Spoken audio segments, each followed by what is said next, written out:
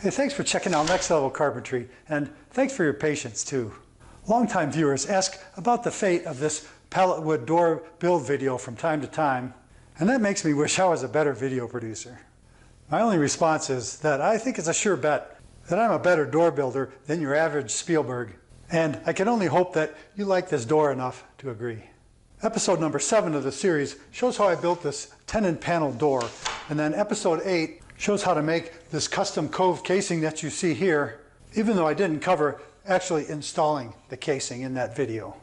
As it stands now, I'm almost done producing a video that shows how to make 44 slats like this that I'll use to fill in the faces of this pallet wood door, before I realized that I need to show my YouTube audience how I did the final prep and varnishing of the door itself first. Patreon members have seen a number of patron-only behind-the-scenes videos that show work done to this door since episode number 7 that fill in some of the blanks and bring me to this point where the door is ready for final prep and get the gel poly finish that you see here.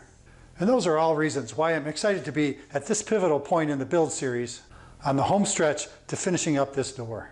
That's also why I'm ready to get to work, and if you are, let's do this. A fair amount of fussing and fitting goes into hanging any door, even if it's manufactured and pre-hung. So you can imagine that the amount of effort and complication that goes into hanging a custom-made door is that much more difficult. And on a door that's custom-made, custom designed, and custom built out of pallet wood, the whole process is exponentially more involved. So I'm very thankful to be at this stage where all I have to do is put some varnish on this thing to finish it up. Some of you saw me install Sugatsuni concealed hinges in this door in a previous episode, and the lock set itself is pretty standard carpentry, drill a couple holes and screw it in, so I didn't cover that. And that leaves me with one thing remaining to do to this door before I varnish it, and that is to put a door bottom on to seal up the gap between there to keep dust and noise on this side of the door from migrating through to the other side of the door. And I can only do that when the door's off, so that's the first thing I'm going to do with this. Because I'm showing off the beauty of this pallet wood, and I've got a wooden threshold, I don't want any part of that door bottom to show when the door is closed. And because I designed this with a 1/2-inch gap under there, I couldn't use a standard door seal for this. So I had to customize one to meet those parameters, and I'll show you that in a little bit. But for now, I need to pull this hardware and grunt this slab onto the table so I can work on it. In a final bit of irony, I'll be using the cardboard from the old cardboard door to protect the door when I put it on my work surface. And I think it's a fitting final chapter for the cardboard door that served for so well and so long. One thing I can tell you for sure about this door is that in all the months I've been working on it, it has not become lighter in the least. This thing is a beast, and I'm not even done with it yet. And it'll be heavier still when it's finally complete. Well, there is certainly nothing light about that puppy, but having it on the bench or the work surface like this is what makes it possible to install this door bottom on it. And here's the video sequence, out of breath. Here's the video sequence I shot that shows how I modified a stock MD door bottom into this configuration that's necessary to seal up the gap on the bottom of the door and at the same time prevent the hardware from showing. I was planning to use a door bottom like this with the 2 bulbs and the 3 fins, only with the barbs on top that fit into slots on the bottom of the door, and I left a 1/2 inch of space between the bottom of the door and the threshold, only to learn later that this type of door bottom only seals up 3/8 of an inch. So I had a little bit of a predicament. So I did some shopping around and came up with this door bottom by MD, because its spec shows that it's a 1/2 inch tall and should do a fair job of sealing up the gap at the bottom of the door. Only trouble is I don't like this profile because I don't want any metal showing on the face of the door. But I do like the look and fit of the seal part placed in the track. So I'm going to do a little bit of modification to get the best of both worlds.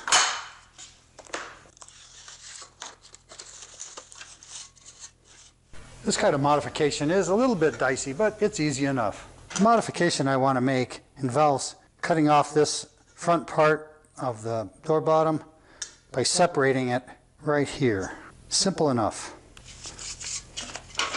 That way I'll have a nice extruded aluminum channel for the weather strip to fit in that can be attached securely to the bottom of the door with a few screws. I've got a nice sharp 24 tooth carbide tipped thin kerf blade in the table saw, and I set the blade height so that the teeth are a bit higher than the channel for making a clean cut, but I don't want those any higher than necessary for cutting this aluminum.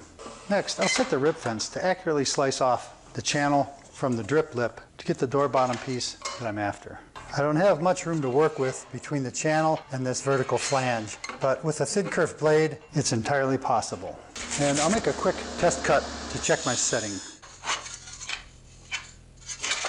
And now, with the appropriate professional push stick in my hand, earplugs in my ears, and a face shield covering my face, it just takes a few seconds to quickly and accurately create the little door bottom piece that I'm after in the first place. Just like that.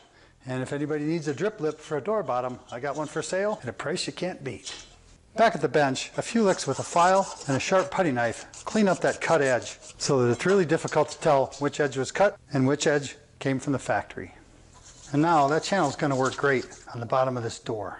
Because there's not ribs to fit in slots on the bottom of the door, I just slide out the weather strip part, mark out a few holes, and then use my trusty Whitney punch to punch 5 screw holes along the bottom of this channel. And I prefer the nice clean punched holes I get using this method compared to the ragged edges that are left behind with a drill bit. And for those of you who've not used a Whitney punch before, I'll explain that all I need to do is look through the hole in the bottom of the punch to see the Sharpie marks I made along the center of this channel to line it up and punch the holes accurately. And when I'm done, screws fit in perfectly. And with that modification done, initial installation of this door bottom is a pretty simple procedure. And I'm just going to use some heavy masking tape to tape it in place. And that masking tape is a very quick, easy, simple, and effective way of centering up the hardware between the faces of the door and between the edges of the door to hold it in position, and then use a Vicks bit for piloting the screw holes and a little bit of wax on the screws to drive them into this solid ash door bottom. This little wax lube stick is perfect for putting just a dab of wax on the screws so they drive easily into this ash hardwood. So I keep one of those sticks on hand at all times in the shop for just this sort of thing. And now I slip the vinyl weather stripping piece into the channel across the door just to confirm the final fit of the hardware. That'll be excellent. And it'll do a nice job of sealing the gap between the bottom of the door and the top of the threshold. In the final installation, I'll use a sharp scratch awl and a hammer to dimple the channel to pinch this vinyl weather stripping in place so it doesn't slide out of the channel when the door is in consistent use. But for now, I slip the weather strip back out, undo the screws, and mark the channel for position when I go to reinstall it after the door has been varnished, just in case the screw holes aren't quite centered up relative to the ends of the channel. With the patient on the operating table, I'll use the same sanding sequence that I always do to prepare wood for a gel poly finish. I start out with an oops eraser to erase any layout marks. This stuff was for the hardware. Then I give everything a once over with 150 grit sandpaper on this sanding block. I follow that with 220 grit on this gator sanding block, this hook and loop pad. It's a nice cushioned surface, gives a smooth finish. And then the last step is to use a sheet of carefully folded 320 grit sandpaper. And to get maximum use out of a piece of trifold sandpaper, I number the surfaces like that, so I use them in sequence. And each surface of the sandpaper gets used completely, and I don't waste time guessing which surface has the most sanding capability remaining. And that final pass with this 320 grit sandpaper leaves the buttery smooth surface on that wood that I always want prior to applying gel varnish. Because I've done my homework on all these pieces, they were carefully planed in the thickness planer, so they're smooth to start off with. I had to do a little bit of belt sanding, etc. after glue up. But the majority of the sanding work is far behind me, so at this stage of the game, this is just kind of an overall touch-up and refinement at the end of a sequential sanding process. And I should mention the lettering you see here. This is a template in the font that I'll use for the letters on the door, but I've yet to determine the type and source for those letters. But this sticker just gives me insight into proportions, etc., for when I actually do choose the lettering and order it. One more step that I do before final sanding of the door is to install these special little pivoting brackets, one to the top and one to the bottom of the door. Naturally, I need to remove the beefy Sugatsuni hinges from the edge of the door before finishing. I take a second to label them B and T for bottom and top so that the minor adjustments that the hinges need to make the door hang and swing properly are preserved. Once all the mundane hardware steps are handled, the cleanup and sanding process really goes quick. I just make sure that I do each step thoroughly. I erase all the pencil marks, I sand everything with 150, I sand everything with 220, sand everything with 320 in a systematic approach so that I don't have to keep going back to catch little spots that I missed the first time through. So that systematic approach really pays off. I'm betting that a lot of viewers are rather surprised at how many steps are involved in doing a project like this. I kind of blame that on the HGTV mentality where they wouldn't spend 45 seconds showing finishing a door. Somebody'd come in with a roller, slap on some varnish, and walk away. That's the end of it. But to do this kind of work at this level, there's an incredible amount of steps involved, and that's if you do it efficiently in the first place. I expect and get excellent results, but unless somebody sees all the backstory and all these steps, it's not necessarily common knowledge what all is involved in producing these kind of results. But with all those sanding steps completed on this side of the door, I'll get it flipped and go through all those same steps on the other side to make sure that the door is 100% prepared and ready for the gel poly. I shut off the shop lights and use the glancing light from a flashlight to show that the only thing that remains on the surface of the wood is the texture of the wood itself. There's no sanding scratches, there's no planer snipe, there's no cross-grain sanding scratches where the style meets the rails, etc. Everything is all sanded smooth to 320 grit scratch, which isn't visible to the naked eye. There's nothing left behind but the natural texture and character of the pallet wood.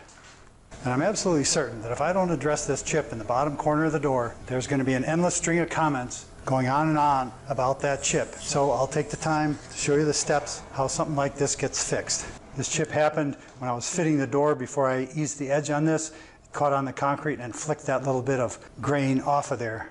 And everyone knows you don't start a project over from scratch because of something like this. You fix it up, goes away, and it's all good. Because in the end, you're only as good as the mistakes you can fix, right?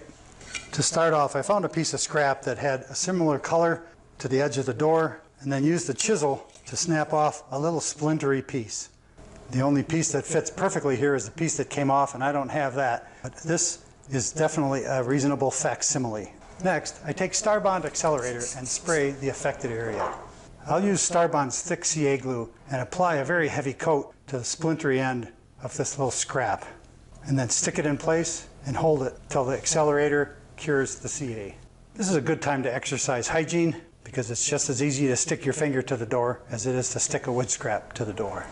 That was a pretty thick layer of CA, so I'm giving this extra time to make sure it's cured well, and another dose of accelerator just to clear up anything that didn't get activated outside the margins of the repair. That piece is attached very firmly there after just a few seconds. And next I'll take this little Irwin pole saw and cut off the excess repair splinter material. I'd like to use a block plane on this, but because everything is so thin, slivery, and splintery, I'll resort to sandpaper. And the sandpaper I'll use is attached to my best blocks for demanding sanding, starting out with a sharp 80 grit belt on this block. And that does a very quick job of removing excess material, but there's still a little roughness in the texture of the wood. So I give it another shot of CA and a few more dabs of CA glue, but I use medium this time instead of the thick. And a little shot of accelerator after that CA is applied helps it to cure from underneath and on top simultaneously. In a few seconds that CA is cured, I go back at it with the 80 grit paper, making sure to put a good bevel on that corner of the door so this doesn't happen again. The 80 grit belt does the shaping and stock removal, and I follow it with 120 grit to smooth up the surface and remove the 80 grit scratch. And with those initial steps complete, I follow up with the 150, 220, and 320 grit sandpaper to finish this repair. Once the final sanding is done, a light spritz of alcohol shows you what the end result will look like when it gets gel poly. Remarkably close to perfect for how bad that looked just 3 minutes ago, don't you think? Once that thorough sanding process is done, both sides, all edges, all faces, it's time to put this on stands so that I can varnish both faces at the same time. And that's when I convert my roller stands into rotisserie stands. Longtime viewers who've been patient about the pallet door build have been even more patient about the roller stand build. And so I'll let you know that my plan is that once this pallet door is swinging and done, I'm going to do that roller stand build. That's the goal. And I've got this threaded bracket screwed back on to the top and the bottom of the door. So all I need to do is raise this adjustment up and screw this 1/2-inch bolt into this 1/2-inch all-thread connector. And then put a little up pressure on the pipe and lock it in place. Naturally, I repeat the same steps at the top of the door. And once the door is suspended above the tabletop, I use a vice grip and a clamp to hold it horizontal, and then I can wheel the table saw work table out from underneath the door, which gives me complete access to both faces of the door, so I can varnish and flip it at will. And I'll stop my little circus sideshow with the door in the horizontal position and the shop face of the door facing up, so I can start the varnish. As everyone who's done even a bit of woodwork knows, applying the first few wipes of a finish on a project is always a major highlight. After spending hours, days, months, weeks, sometimes years, getting a project to the stage where it's actually ready for the finish, there's just an overwhelming sense of fulfillment and accomplishment when it gets to this stage. The actual process of applying gel poly is pretty routine and mundane, so I'm not going to go through a lot of it here, but I do want to show the initial area, and I'm going to focus on this part. Anybody that's watched this pallet wood door video from early on will remember that one particular piece of pallet wood had a piece of copper wire running through it, and I went to great lengths to preserve that piece on this corner of the door. I'll zoom way in so you can see in the glint of the light the end of that stranded copper wire that was hung over a branch of an ash tree, who knows where and for how long, and ended up making its way into the next level carpentry pallet wood door for the shop. In days gone by, it would be just an absolute travesty to leave this kind of defects in the face of a finished piece of millwork. But in these days of natural grain, live edge, wood, etc., this is just a perfect touch for a project like this. Gel poly comes in kind of a thick, goopy state, and applying it couldn't be easier. I just take a paper towel. You can use rags, but I've got a paper towel here. Dab on a big glob, and presto. Instant magnificence.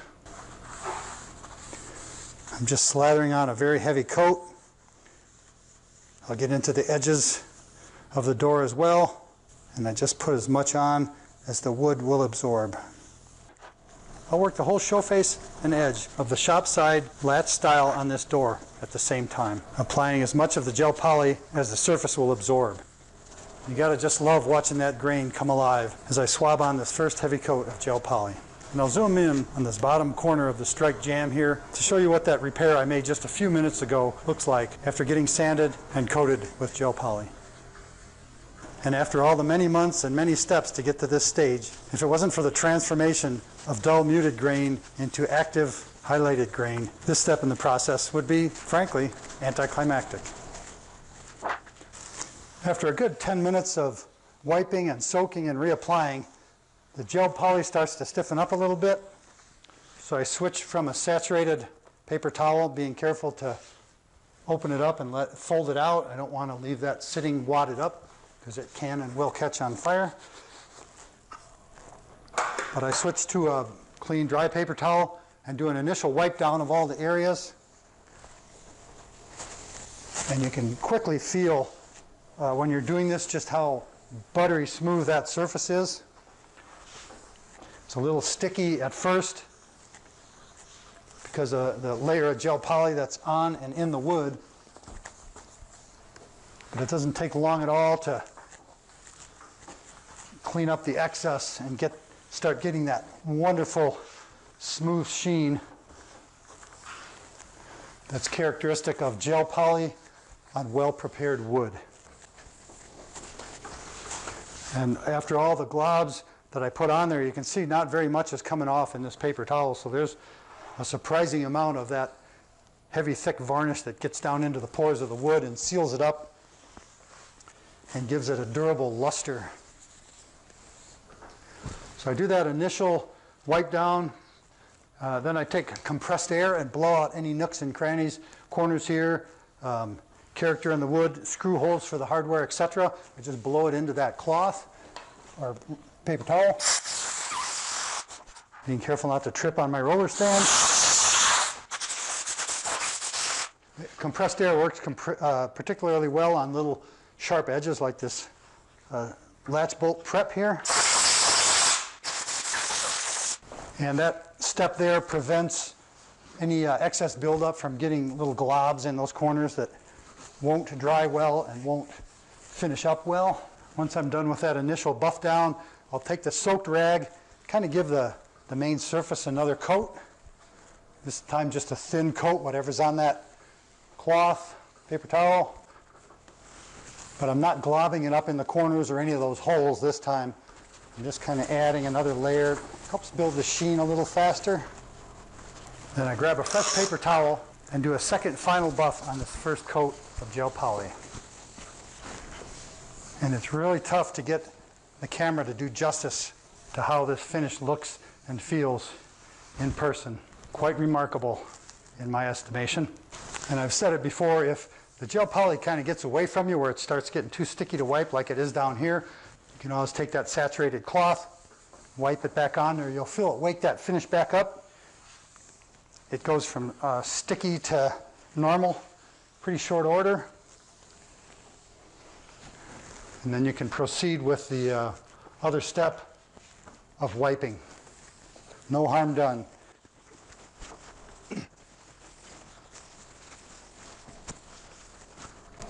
And when that first coat is done, it should all just be perfectly smooth when I'm wiping here. I don't feel any resistance from any varnish that's built upon the surface.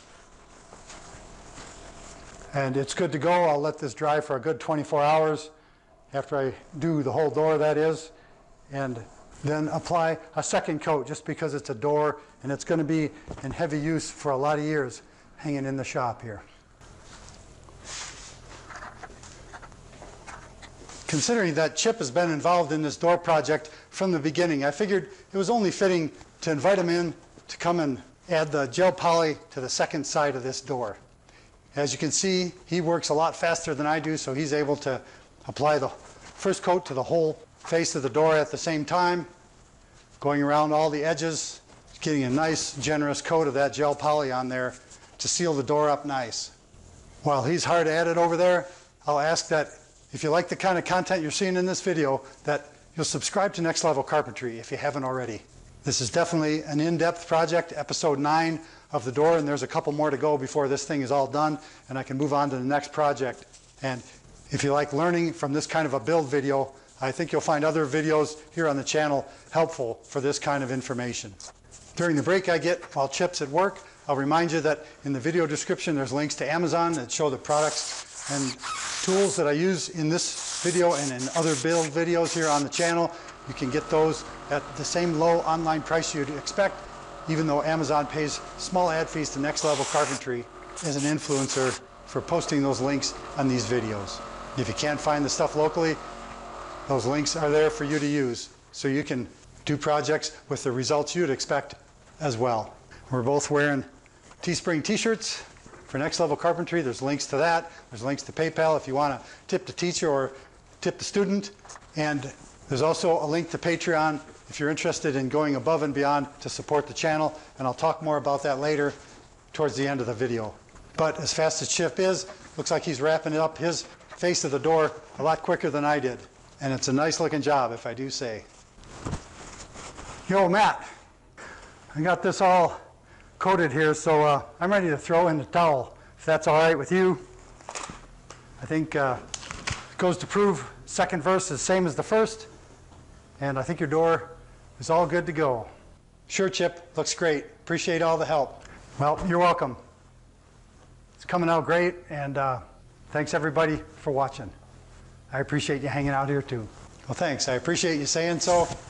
I know that you were part of making the door and getting it to this stage, so thanks to you too. I'm going to call it a day and get back to doing a little more varnish work on this door after this first coat has had a chance to dry. After about 24 hours, I give the door a quick once-over with 320 grit sandpaper to re-establish the buttery smooth finish and feel to the surface, and then wipe on a generous second coat of gel poly to all the surfaces of the door. Because I've done my homework all the way along, this is a very quick, streamlined process. And the end result I get is just a fantastic sheen to the door and a buttery smooth feel that you can hardly imagine if you haven't experienced it yourself. And in this handheld shot, you can almost get a glimpse of the surface of the wood that actually does it justice for the finish I get with that Old Masters gel poly. So now it's hurry up and wait again, leaving this sit in the airstream from the furnace overnight so I can put the hardware back on it and stick it back in the opening. Tempest has fugated, and now the varnish is dry, so I can level the door out, slip the table saw back underneath the door slab, lower the stands, remove the clamps, put the door into a good working position, and then quickly reattach the door bottom and the Sugatsuni hinges to the slab.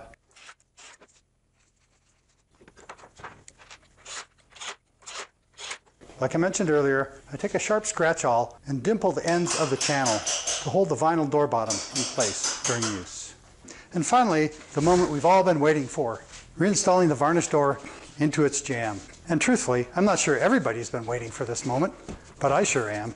And in truth, it's not actually the moment I've been waiting for, because I still need to remove this door one more time when I finish it up in a future episode after installing the cherry pallet wood strips into the faces of the door in a grand finale episode. I'm not going to lie to you, these Sugatsuni hinges are amazing pieces of hardware, but it takes a lot of fiddling, fussing, and alignment to get everything in the right position to rehang the door. Thankfully, they've got high quality machined socket head cap screws to hold the hinges into the socket, and once you get everything right, all you have to do is tighten them up and you're done. Now let's check the swing and the fit of a door without the latch hardware in it, so that I know I'm not kidding myself when I see a perfect fit after the latch has been installed and the latch bolt is engaged. Once I'm convinced that the door slab aligns perfectly with the jamb and that it swings freely and smoothly, I can reinstall the lock set so that the door functions completely. I make a habit of starting all the machine screws by hand and only tightening them finger tight until they've all been started before tightening them up for the final hardware installation. This simple step prevents a lot of misalignment issues and eliminates the possibility of cross-threading any of these screws when installing door hardware. And you just gotta love that latching action when a heavy solid door is installed correctly. There's a little brushed stainless cap that covers this bottom handle screw, but I'm not putting that on yet because I need to take this back off for the final steps in finishing up the door later. And this demonstrates how a door should latch when everything is installed, aligned, and adjusted correctly. It takes very little effort to swing the door shut so that it latches without slamming and releases with only minimal pressure on the thumb latch. And now that I've reached the end of the beginning with the door all varnished and reinstalled, I'll give a shout out to all the patrons who support Next Level Carpentry through Patreon. Everyone on this list goes above and beyond with a pledge that helps justify the time and effort it takes to produce videos like this. To show my appreciation of that support, all these patrons have access to a growing library of behind-the-scenes videos like the ones mentioned at the beginning of this video. Patrons watch me rebuild the latch style of this door to add an LVL core that was necessary to correct drastic wood movement issues that developed from using unstable pallet wood. They saw me go to great pains to preserve that piece of copper wire that runs through this door, because I thought that was a key element of the door and I didn't want to just make a new door style to replace the original one. There's also the in-depth Master the Joiner series I did to demonstrate and explain how to get next level performance out of the joiner. I showed techniques and methods that I use on a daily basis when building stuff like this pallet wood door. I included a link to Patreon in the video description below for any viewers who are interested in access to that library and are inclined to join this list of viewers who go above and beyond for the channel, which I really appreciate. But for now, and as always, until next time when I show how to use precision millwork methods to make 40 identical slats out of cherry pallet wood to infill the faces of this door like this. Thanks for watching.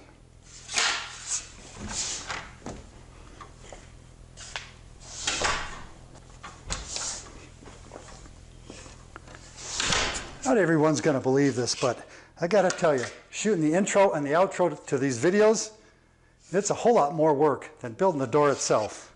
But hey, I guess it's all part of living the dream, right?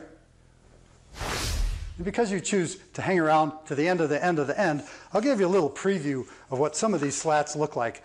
I've already made these. I've shot the whole video. It's almost done producing. But there are some kind of cool pieces in here. If I take time, I can match them up. Most of these were resawn out of the same piece, but you can kind of get an idea of some of the beauty and the character and the grain of these pieces. There's a huge array of different types, wavy grain, sapwood, knots, checks, nail holes, the whole deal. There's a couple of real highlights like these guys right here. Look at that grain. I think these were cut next to each other, but just amazing pieces. And to think that this was all pallet wood. Some pretty cool stuff. So I'm excited to show you the process for making these, and then ultimately when I have to select them and arrange them to the faces of the door for the final installation. And I think that'll be episode 10 of this video series. Never thought it would go 10 episodes in a year, but hey, there you have it. And for all you diehards that watch to the end of the end of the end, thanks again, I really appreciate it. Catch you next time.